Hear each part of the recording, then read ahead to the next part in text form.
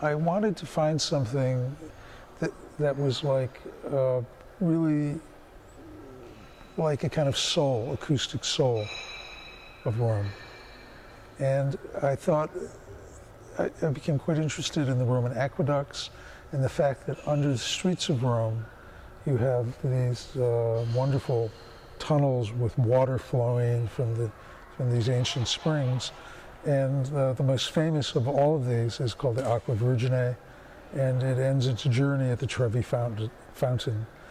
And the more I thought about this and had conversations with a good friend of mine in Rome who knew a lot about this history, I became really convinced that this was an idea to develop. And then as I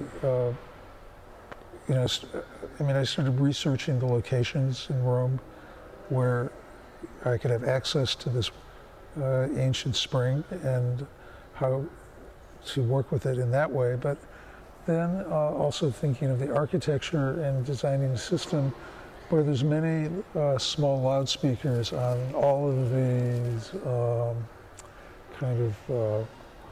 foot walkways and ramps that you see in this space, so that the sounds of this moving water are flowing in the space. It's a kind of sonic choreography project. I did quite a bit of research about where to take sound, where to record it, a lot of thinking about the kind of technology I would use to make the recordings, which consists of either acoustic microphones, an underwater microphone, acoustic microphones, an underwater microphone, and a vibration sensor called an accelerometer. And I have these kind of devices with me. I have 2 digital recorders. I have a high-definition video camera. So I plan the recordings I'm going to make. And I'm kind of like a scientist when I go into these situations. And I've working for so many years doing this stuff. I know how to work. I know, how to use these tools, and I follow my instincts now.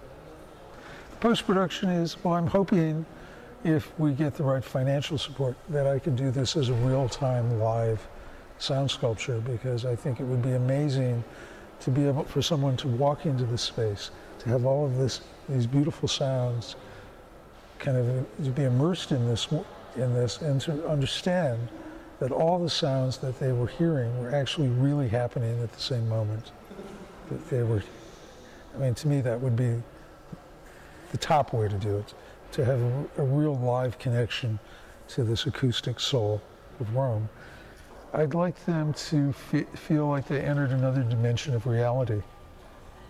They come in here and all of a sudden they're enveloped in this very sensual sort of presence of sound that's flowing, and it's really almost translating the visual appearance of the architecture into sound. And I